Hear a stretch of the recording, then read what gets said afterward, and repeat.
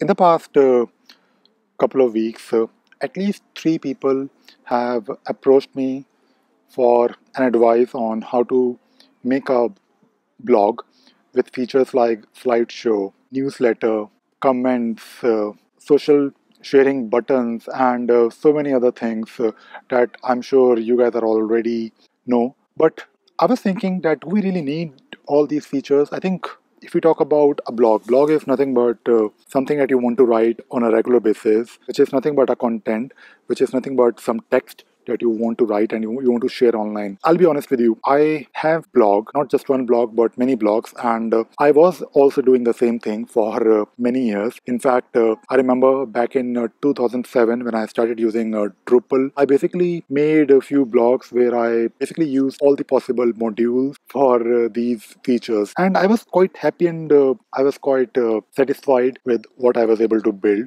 in Drupal.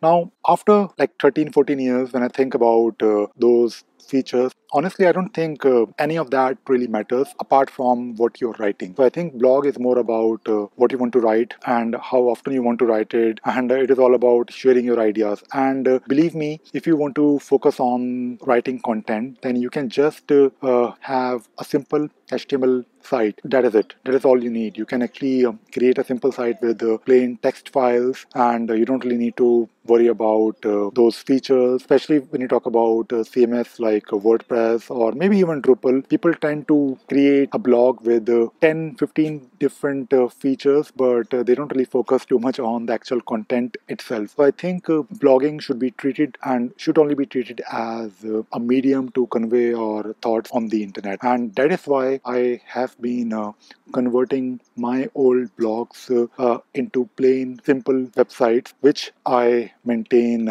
either using static site generators or simple HTML using Emacs and OR mode. And that is what I wanted to convey in this video. So I hope you enjoyed watching this video and you learned something new today. Thank you very much.